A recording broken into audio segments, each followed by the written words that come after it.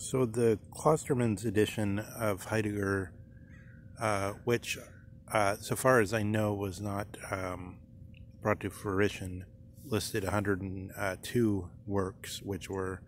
apparently to be designated as ways rather than works. The editions that I've studied of the Gesamtkunstwerk have usually been something like, I don't know, like 20 volumes or so.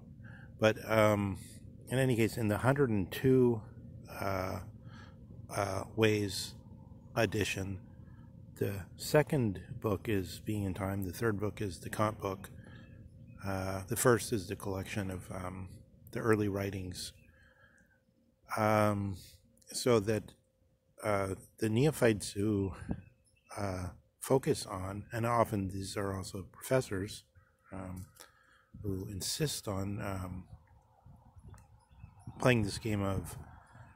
being in time tells you everything, and then there's something called the turn, where instead of going through entities to get to being, we're trying to get to this later lecture, time and being. So it's true in some way Heidegger kept that in mind his whole life, but on the whole that doesn't really help very much. I think that the talking points and the general buzz brings us into the question of how so far is the question of Socrates about the psucharion, or the shrunken souls, which Leo Strauss glosses as memory men or women, who merely repeat a series of phrases which they believe themselves to have understood sufficiently in order to trounce anyone who would say otherwise than what they know that they already know. This psucharion, in a certain sense, is for the first cave what Das Man is for the afterwards of the second cave, the historical cave. The understanding also, which is prevalent around Heidegger studies, is some variation of Graham Harman's saying that the 25 pages is enough, because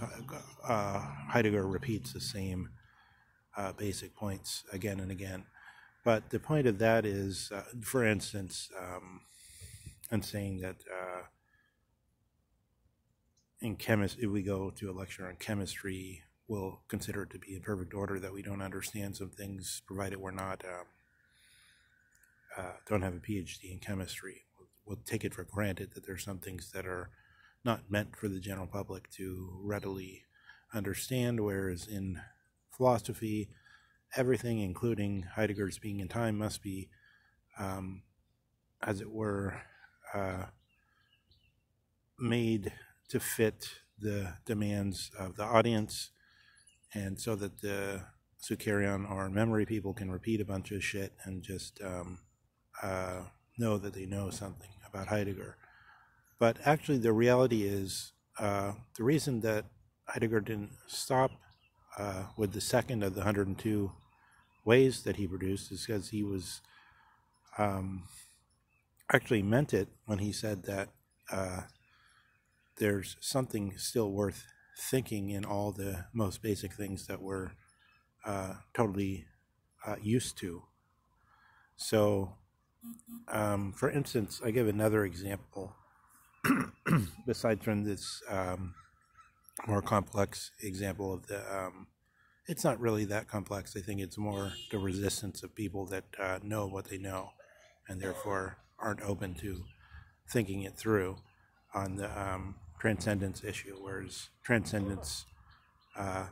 after Heidegger, probably through an autistic reading of Kant in his teenage years, kept to that reading, and since Heidegger is very intelligent, it's hard to break him of that, but then Cassirer was the only one who was at the level high enough,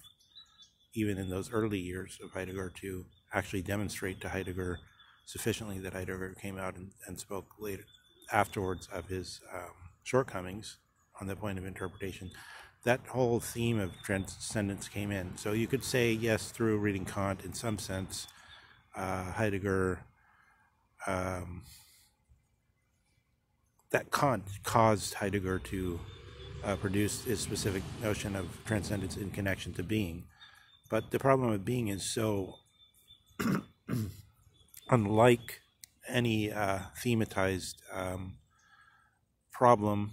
encountered in the tradition, except that he says that it's supposed to be already there, that it really doesn't make sense to, even the word is misleading. He should have also used a new word for that, even though later he says that using the new terminology was insufficient too. For example, the change from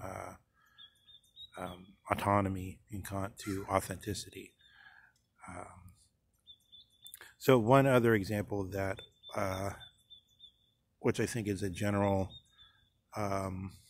wrong-headed view about Heidegger, is the claim, well, it's an example on several levels. One, it's the example of the Heidegger's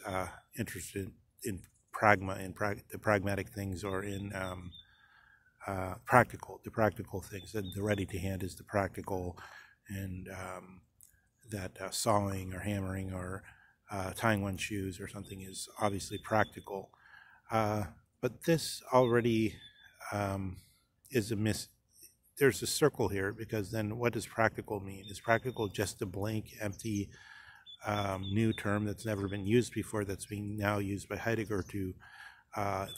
in a phenomenological way, point us to something? Or is it that we're supposed to carry over the sense of practical from our everyday sense that we've grown into? Or is it we're supposed to go to Socrates or to Aristotle